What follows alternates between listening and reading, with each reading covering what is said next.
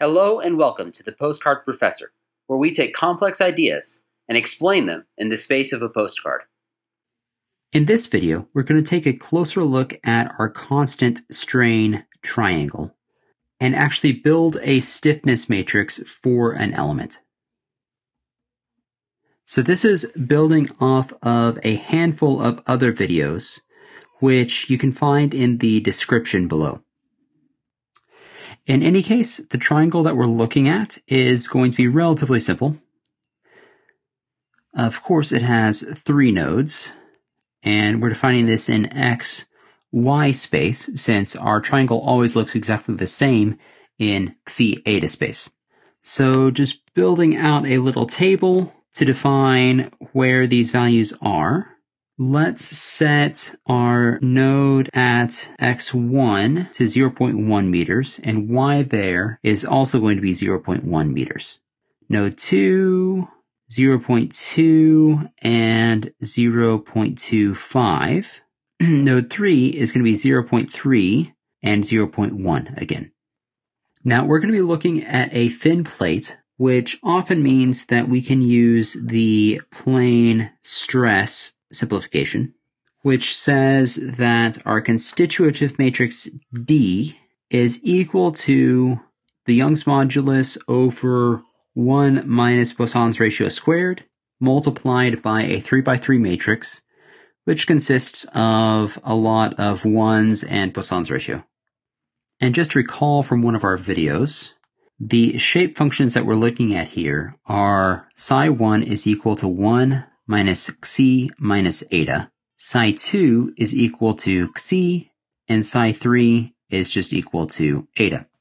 And we need d psi dx and d psi dy, which we get by taking the inverse of this Jacobian matrix, which consists of derivative of x's and y's with respect to xi's and etas. And that's multiplied by the very easy to find d psi d xi and d psi d eta. So now the elements of our Jacobian, dx, d xi, etc., are based just on differences in our nodal locations. So dx dxi is just x2 minus x1, which in this case is 0.1 meters. dy dxi is y2 minus y1, which is 0.15 meters. And then we can do the same for the derivatives with respect to eta, which are just the third node minus the first node. And so, again, we refer to this matrix as the Jacobian. So we can say that the inverse of the Jacobian matrix is equal to this 0.1, 0.2, 0.15, and 0 inverted. And we can find that without too much trouble, but simply put, that's just going to be 1/3 multiplied by 0, 15, 20, and negative 10. Now, with this in hand, we can easily calculate the various values for d psi I, dx, and y. So, for instance, d psi 1 dx is going to be this 0 multiplied by d psi 1 dxi plus 15 multiplied by d psi 1 d eta divided by 3. So this ends up being 0 multiplied by negative 1 plus 15/3 multiplied again by negative 1, since the derivatives in both cases are just equal to negative 1 for d psi dxi and d psi d eta. And so our final result here is simply negative 5. Now the units here, just to be clear, psi is unitless, and x has units of meters in this case.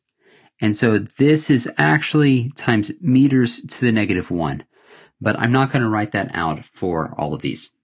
Now we can do the same thing for d psi 1 dy. y.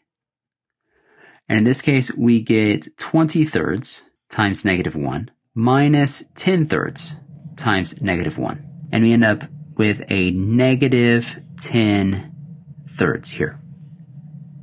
We can do the same thing for psi 2 and psi 3, but I'm just going to write out the results for these. So with all this in hand, we can go ahead and write out our B matrix. Now I'm going to bring this 1/3 out front just so we don't have to write it a bunch of times. But for each little 3x2 segment of the B matrix, we're going to follow the pattern d psi dx, 0, 0, d psi dy, d psi dy, d psi dx. And so for our first piece here, we're going to end up with negative 15, 0, 0, then negative 10, and then in this spot we get another negative 10, and then a negative 15. And then we move to psi 2. So the derivative with respect to x here is 0, with y is 20, and so we'll have 20 here and 0 here, and the 0 in the two spots there. And then following the same pattern, our d psi dx for psi 3 is 5. Sorry, that should be 15 since we have this 3 out here. And then 0, 0, negative 10, negative 10, 15. Where again, this chunk comes from psi 1, this from psi 2, and this from psi 3. Now our K matrix was equal to the area multiplied by the thickness of the element multiplied by B transpose dB.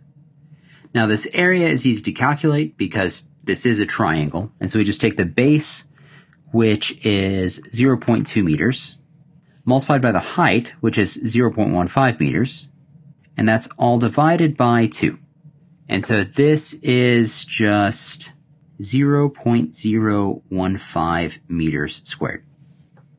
Our height we have yet to define, so let's give that a value. And this does need to be a thin plate, so this should be rather small. So let's set a height of 0.01 meters. For Young's modulus, let's make this steel. So this is going to be 220 GPa. And then we can use a value of 0.28 for our Poisson's ratio.